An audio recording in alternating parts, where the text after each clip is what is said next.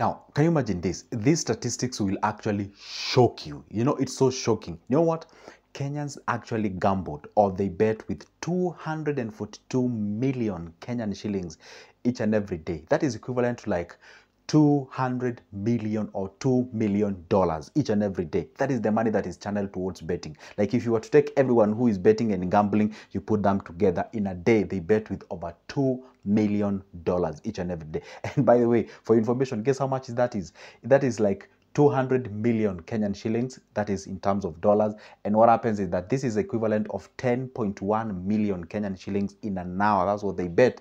And again, no, that is $2 million. That is 242 million. That's what they bet in a single day. And that is like 168,333 Kenyan shillings in every minute. Can you imagine this? Just in 60 seconds, 1, 2, 3, up to 60 seconds, Kenyans have actually bet with over 168,333. That is over like oh my goodness, I'm telling you, that is each and every minute, and that is equivalent to 2,806,000 Kenyan shillings. That is per second. And guess what? The government collected a tax of 6.64 billion Kenyan shillings out of that particular year, that is of 2023. And do you know how much is that in collection? How much Kenyans actually gambled in the year 2023? Okay, that is equivalent to 88.5 billion Kenyan shillings. This will get it from the Business Times. Business Times or Business Daily. This is like a big, great magazine from the, I bet is the national NMG. That is National Media Group or something of sort of Kenya. It's an amazing paper that you can actually check it out there. So the point is, this is the amount of money. 88.5 billion Kenyan shillings is what Kenyan actually dedicated towards betting and gambling. That's like $800 million.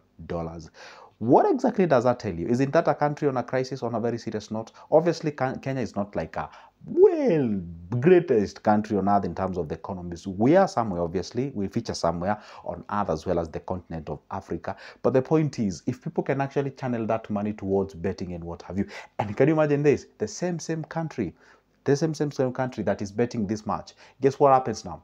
Over 80% of Kenyans, this according to the Kenya National Bureau of Statistics, over 80% of Kenyans, they do not have savings. They don't have savings. And guess what? The 20% that have the savings, 80% of them, they have less than 100,000 in their savings account. People are betting crazily. And what exactly is happening when people are betting this crazily? And by the way, you know what? The government of Kenya has tried to for what we call the increment of the taxes and what have you. Back then, back when I was in a campus, like some couple of years ago, there were no taxes on the betting companies. But right now, as we speak, there are taxes on those betting companies. And guess what? Despite the tax increment, Kenyans are still betting. As we speak right now, probably somebody is watching this video and then you have a sideline book there. They're about to go and watch their match analysis and whatever they're going to bet and gamble and all those kind of things. And let me tell you one secret, guys. Why am I even making this video? Just for the sake of people who are betting and gambling out there. The reason why they are simply doing that, it is because they tend to believe that they are lucky. They're going to get their lucky day, they're going to get the money that they're looking for, in the sense that, hey, you know what? I might actually go ahead and bet and be the lucky one and be able to get some cash. You know what? At what rate does that lucky kind of thing happens each and every time? And I always tell people, and never forget this as long as you live, gambling and betting cannot guarantee you. It is not a wise financial move to take. And there is no way you can assume that I'm lucky. And I've always told you, like, guys, you know what? When it comes to success, it's always an intersection between 2 points. It's an intersection between the hard work and also what we call being lucky. And you can only control how hard you can be able to work. You don't even know how lucky you can be. You don't even know when the luck will actually hit you. So the thing you do is that you move towards where you know you can actually be picked by luck, but that is through investing into real and legit things, tangible things that ensures your capital preservation. Because one thing that you're supposed to do is that the betting and the gambling does not assure you what we call the capital preservation, because the next minute you can actually bet the money. So they always tell you, you know what, bet without what you can afford to lose. But how many even listen to that specific thing? There are some conditions that you have to follow. You have to be 18 years and above. You have to bet without what you can afford to lose and all those kind of things. Now, betting generally was actually regarded as a fun kind of doing, maybe with your friends and what have you. But people are actually turning into what we call like a source of their income. And I always ask this question, and this is the reason why I used to bet back then, but I realized that I lost a lot of money. And this is the reason why I used to ask myself, where then, if I think like having a lot of money can actually facilitate me betting and be able to win, then why is the wealthy people are not getting into this betting if truly there is money to be won in these particular ventures? Then I realized most of the people who are actually struggling with even the basic needs are the people who are actually betting. I used to have a friend of me whom used to school from the same university. That guy could even bet the money meant for food, even money meant for basic needs and very sensitive things. And the guy would be there, betting, believing that he might actually hit that one lucky day. He gets a couple of millions, and that's the dream, and that is the, thinking of the people. And this one can actually be on a crisis. I bet the institutions, I bet you should be actually consuming information about how to save and all those kind of things. You'd rather even have some cash in a bank lying idle rather than having that money being bet somewhere. Because some of these betting areas, you guys, you are doing it. I'm not going to mention any kind of a betting thing, but you're supposed to be very careful. They are there to make money, and there is nothing wrong with that. Because for this world, one thing you're supposed to understand is either you're a predator or you're a prey. You have to be either on the winning side or the losing side. It does not have that in between. It's either you're on the last side or the other side. So it's good to be very keen and cautious on what you're getting yourself into. Otherwise, you can pick a thing that you can actually live to regret as far as the finances is concerned. And we have a lot of weird stories of people who have actually bet with carbon. I have seen people losing their jobs because of betting. I have seen people getting into the unhealthy debt because of betting. I have seen people even selling their basic thing. You find somebody can even sell a table, can even sell a television, or even a phone, even just anything that can actually generate some income just for the sake of them getting into the debt, or rather into the betting. And you can just imagine things. If you dare combine three things, if you're a man, you combine your betting or the gambling, you combine it with alcohol, and you top it up, the icing cake, or the top of the icing, that you have a weakness with ladies, you throw parties right, left, and center, you're gonna get yourself not only in crisis but a very big crisis. So it's always good to understand this, okay? When you're betting, you're actually subjecting your cash to what we call very risky affairs, and there is no even assuring your capital preservation. And if something does not assure you the capital preservation, that is an area that you should not even think about getting into it, because you're gonna get yourself into crisis, and that money of yours, you're gonna not only make money from that cash that you're anticipating to make money, but also the cash that you have at your hand, the money that you have by your name, will actually lose it. And that's the way you get yourself into crisis. I've even seen some people even affecting their marriages. You find some people, the social life is being affected. Why? You have some withdrawals. These withdrawals are actually as a result of you betting. You lose your money. You even lose what you call the social touch, because you're feeling like, or you're thinking on what you can be. I can just give you example of exactly what goes in the head of a gambler, or somebody who is actually betting.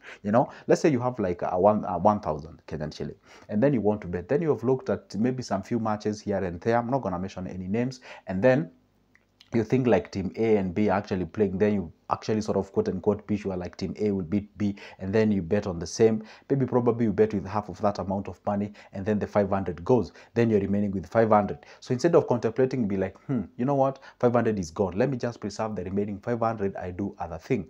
Okay, now the point is that you go ahead and be like, team X and Y are actually playing, therefore I can be able to bet the remaining amount of money. Maybe combine team X and Y with C and Z, combine the two, I'm gonna have a bigger odds, so that I can not only get a return on this, but the return will assure me that I'll get my 500 back and also something on top of that. So you take the 500, you throw in there in the name of actually trying to chase the what you lost before, and then in that process you actually lose even that what you've actually bet. Now you're done, 1,000 bob is not there, assuming that 1,000 bob was meant to buy for the food for that particular day. Therefore it means there is a crisis back at home. Maybe you're receiving some calls, or you have to go back with something. Maybe there's a basic need, maybe you have to buy some pay your electricity or water or whatever the thing it is. You go back home, you have nothing, then you have to lie probably to your landlord, your landlady, your agent, or whatever the thing it is. Probably you have to lie to that particular shop that usually borrow maybe food and what have you. So in that case, that actually makes you financially disciplined, and then at the same time you are lying, and then at the same time you're actually having a problem as far as the finances are concerned. That particular individual, you usually tend to even to have a mental problem, and that mental issue can actually result to you having some other chaotic things he here and there. So it's good to make sure that you don't get yourself into some of the stressing things that does not assure you any tangible return. So be keen, cautious, and careful at all the time, especially when you're dealing with your cash. So what exactly can we actually focus on instead of this kind of a betting? I know the moment you speak the language of investment, because they have low returns, some of the people tend to bash them. They just want to take that 500 thing, then they get I don't know what odds, they put it out there, then they show the potential win of 100,000, 200,000. They feel that they're comfortable with that. You see, they just show you what you are potentially able to win with that amount of money, and that is not even proportional. You know what you're supposed to do? You're supposed to be patient, because all these guys, what they lack is the patience character. That's what they don't have in their life. So if you can incorporate the patience thing inside of your life, if you can actually be intentional, creating wealth through the appropriate route, so that at least you know one thing. Yes, I know it does not go as fast as I may wish, but the reality is I'm not only I'm not only securing that what I have, but I'm also, sequentially, I'm able to see that my money is increasing, especially if I get to things like, compound interest and what have you. Therefore, I'm able to build my wealth. And also you build a character of integrity, so that you grow along your money rather than just jumping. And by the way, I don't know whether you have seen this. Let's say even you're lucky. Some of the guys who get this money, they tend to squander that money. By the time you realize everything that you actually want, it is not there with you. You've squandered almost everything. You go back to the crisis. So it is always good to make sure that at least you understand yourself. Who is you? How do you do your thing? So that at least you don't get yourself into crisis as far as this. For me, if you ask me, I would say this is a country on crisis. When you see this kind of numbers, if this money was actually channeled, and it's kind of funny, because in Kenya, the greatest or the biggest people, and I want you to listen to this carefully. Can you imagine this? The largest number of people who have invested in our stock market are foreigners, not even Kenyans. I'll repeat, people come all the way from outside the Kenyan country. They come and invest in our stock market, and people are actually betting. So it tells you there is something financial discipline in between. Some financial knowledge and literacy should be. We are supposed to be, and that's why you find some of these shares sometimes they crash. Why? Because the moment we near the elections, and obviously you can just tell what happens during any electioneering cycle in any given country in Africa, with all the due respect to those who are stable. You find some of the guys, they tend to speculate the market. They feel like anything can happen, so they dump all those shares, they get their money back, and that's why you have a very nasty bear market, whereby the shares go down, and then after the electioneering period, they come back, they buy again, the shares goes up, and what have you. So that kind of roller coaster movement, we don't have like a stable, we have a lot of, when you zoom in into that graph, you see a lot of noises. So I would say, honestly speaking, this is our market, this is our stock market. We should actually pump our money back there. And I don't even know what the government does. Can't even teach people on how to do that specific thing. It is kind of annoying. There is a certain page that I usually follow on TikTok. It's called NSSF Uganda. That's an amazing page. I just love the way the NSSF in Uganda does their things. You find they educate their citizen and what have you. On a very serious note, as far as the NSSF, because even in Kenya we have NSSF, the same name, NSSF. I think it's about retirement saved, about the old age and retirement and what have you. The way they explain to you, you feel, oh my goodness, I'm just at home, But here in Kenya, nobody. I don't even think they have an account. I stand corrected if they have an account. They don't even teach people. These are the things that they should teach people. As young as you are, once you get into the university, learn to get into the stock market rather than getting into these kind of things that can actually get yourself into crisis and all those kind of things. But it is what it is. I mean, who will be here to teach us the thing? Anyway, before that, good Joseph will be here by God's grace, and I will try the best that I can to teach you all the specific things on how you can be able to invest. For now, it's a goodbye, and you can always take my number from the from the description of this specific video, and let's talk business. For now, it's a goodbye, and see you in the next one.